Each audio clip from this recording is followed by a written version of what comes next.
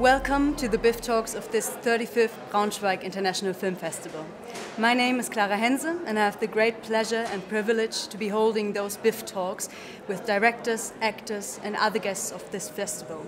We will have a closer look at the films that we will be showing here at this festival and at the people behind them. Today with me are Kaweh Modiri and Jasmin Tabatabai with MITRA. Welcome. Hello. MITRA, that's a name actually, but it's not only about the person behind the name. What is it about this film? Is it political maybe?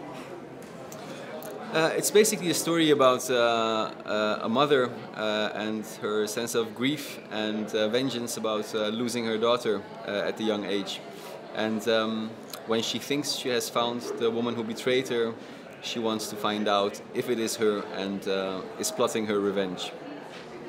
Revenge, as you said it, and how were your feelings during the shooting of this process? Like, the film takes place in a long space of time. We are seeing a very young Haleh, which is your character, and then an elderly woman trying to remember better the moments when her daughter was betrayed by someone else. Can we have a closer insight in the shooting process? Well, a role like this is what we live for, we actresses. You know, it's just like a dream, because you have a whole variety of emotions that you can show, and it's about real universal feelings. It's about love, it's about loss, it's about revenge, and how it doesn't make sense to have revenge. And it's also a very emotional movie for me because it takes place in Iran. This is the country where I was born and that I lost. And we all lost, and it's kind of like healing our wounds through working on this. Great. I was wondering how you dealt with the multilingualism at the set, because the film is also in Dutch, parts are in German, parts are in Persian. How was that? That was quite a fascinating process because we indeed have a cast, Iranian cast. The film is Farsi spoken predominantly. And we had an international crew, Dutch, German, Danish. So yeah, on set you would hear all these languages. I think I often would talk Farsi to the actors and then translate it in English for the cast and crew. And at some moment I think the cast also understood some things in Farsi, and it was very dynamic, and it was actually quite lovely to work in a very multilingual set. Yeah. And then it's also fascinating to see that all these actors from all over the world come together, and what they have in common is the language Farsi. Yeah. And that is something that is really great, because it opens up a whole new world for me. I consider myself a German-speaking actress, and this was the first time that I was able to work in Farsi. And a little bit of Dutch. And it was fantastic because it opens up a whole new world inside yourself, and it's just great. I think for both of us it was the first time working on a Farsi spoken film, and I speak it fluently, but I can't read and write, so I wrote the script in English and then translated it with someone who can actually, you know, write Farsi into Farsi. And on set I had the English script. And you know, so it was quite often like you know, working in Farsi, but then having an English script myself to refer back to. But it was such a great experience, and yeah. And mostly, it's universal feelings. Everybody experiences loss. Everybody experiences grief and hope, and so you know, in the end, we're all the same. So it was quite touching for me. I never worked on a movie where actually I experienced parts of the team, not the actors, the team, crying, really crying after scenes that we shot. Like the cameraman, the DOP, or the director, you know, they were like so touched by it, although they don't speak the language or something, and they were so taken by the heavy emotions in this movie. I've never experienced that. That was really special for me. And I was actually wondering how you dealt with the emotions on set when recreating scenes of violence, of injustice, which are obviously wrong, and everybody knows this, and for you too, it's also part of your personal history, your personal biography.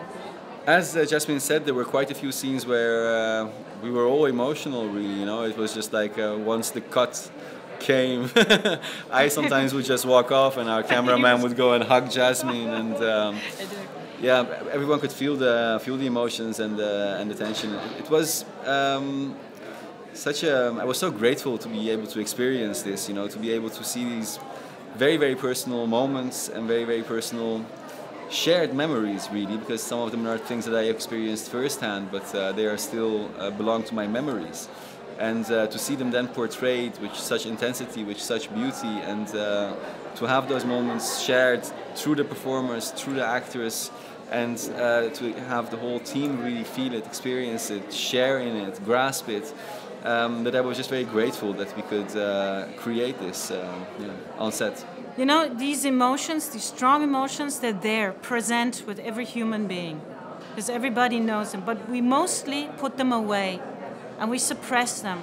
And it's this one thing that I love so much about my profession, about acting, is the possibility to let it out in an environment where it is like safe and I'm not alone, and it's useful because I give life to a character. And I can live through all these emotions. I can let them out and experience them because I truly believe it's therapeutic, cathartic, and it is healing. I truly believe that. This is the one thing that I love about acting most. And we in Germany know you, Jasmin Tabatabai, from many German films, obviously. But now we get to know you, Kaweh Modiri, via this film MITRA. How do you guys get to know each other? How was this part of the story? That was it was a very hard cast to find the right actress for this part, because of course she carries the film very much. She's literally in every single scene of the film. And I wanted an actress to play both the young Haleh as the older Haleh. And I was looking for a very specific character, like who would portray her strength and her power, but also all her complexities. And I knew of Jasmin, and through our Dutch producer, Roshanak Beheshnejad. German producer, yeah. Sorry, yeah. And she introduced Jasmin, and I came to Berlin, and we met one afternoon, and basically just talked for basically just drank also. Oh, it started with talking and then the drinking came after. So we skipped the whole casting thing and auditioning thing, and we just got to know each other. And it was great. And at the end of that evening, I said, if you want me, I'll play it. I'll give everything that I have. And I basically, more than anything, trust once I see in the person all the layers that I'm looking for in the actress, in the performance. And basically just through our encounter and through meeting Jasmin as a person, I saw all those layers, and I knew that's what I want and I can work with, and we can create this character together. And that was it. Which you will never be able to see in a traditional casting. Because there's so much pressure and there's so much... So this is actually a very smart way to cast. It's get to know the people. Talk to them for a couple of hours and you'll know more than you know after 15 minutes of performing in a casting. It's what I believe. MITRA is nominated for the Volkswagen Financial Services Award and also for the Audience Award, the Heinrich. And you've had a Q&A already. How has that been? How were reactions? Did you like it? Nice. I think we had very good reactions just now. We came out of the screening, the reactions were very, very positive. The people were very engaged with the film, and I was very happy also to see that people were very, knowledgeable about many things about also the political backgrounds that go behind the film, and also were very engaged with the emotional layers of the film.